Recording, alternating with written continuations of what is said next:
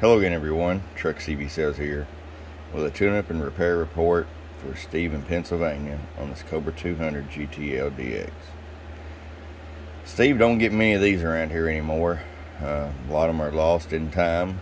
This one come through from you, and somebody had been in there with their golden screwdriver, but they had turned every potentiometer, every IF can, you name it, to turn, it was turned.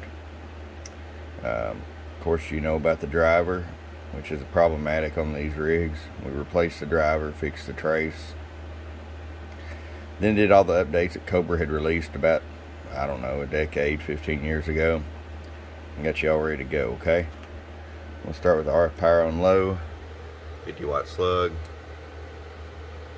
4 watts. So you swing on that. Hello, 1 2. Hello, 1 2 3 4 5. 1 2 1 2 3 4 5. About 110 or so on low. Go to high. 25 watt slug. 25 watts on a 50 watt slug. 250 watt PEP. Hello, 1 2 3 4 5. 1 2 3 4 5. 1 2 1 2 3. It's about 140 watts. Alright, Steve, it's ready to come back to you. I hope you enjoy it. From your friend Truck at www.truckscbsales.com. Bump bump.